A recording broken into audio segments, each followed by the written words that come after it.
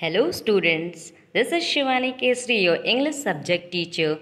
Today we will study a chapter from your English literature book and after that we will do the exercise also.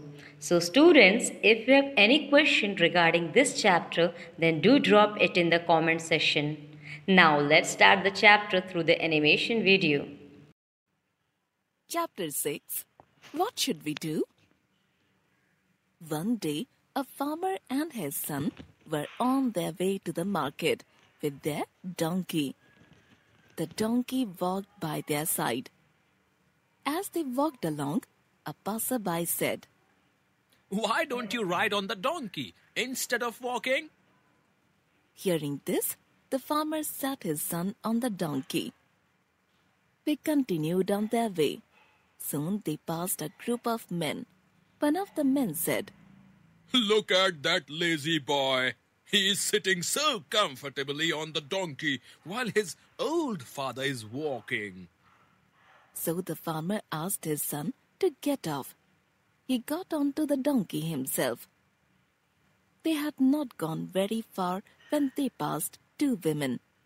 One of the women said to the other, "What a shame! That lazy man rides the donkey while his poor little son trudges along." The farmer heard this. He did not know what to do. After much thought, he made his son sit with him on the donkey. They continued thus for some time. After an hour, they reached the town.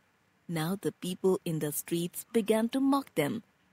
The farmer stopped and asked a group of them, "Why are you laughing at us?" The men asked, "How can you overload that poor animal with yourself and your son? Aren't you ashamed of yourself?" The farmer and his son began to feel sorry for the donkey. They got off the donkey and began to think what they should do. They thought and thought and thought.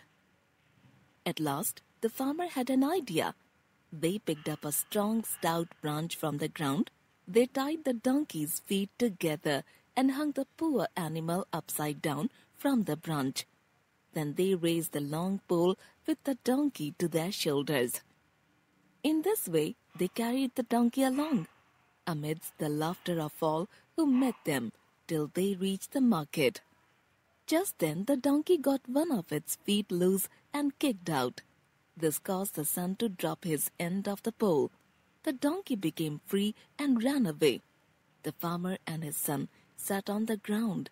The son started crying. The farmer held his head in his hands and said, "You can never please everyone."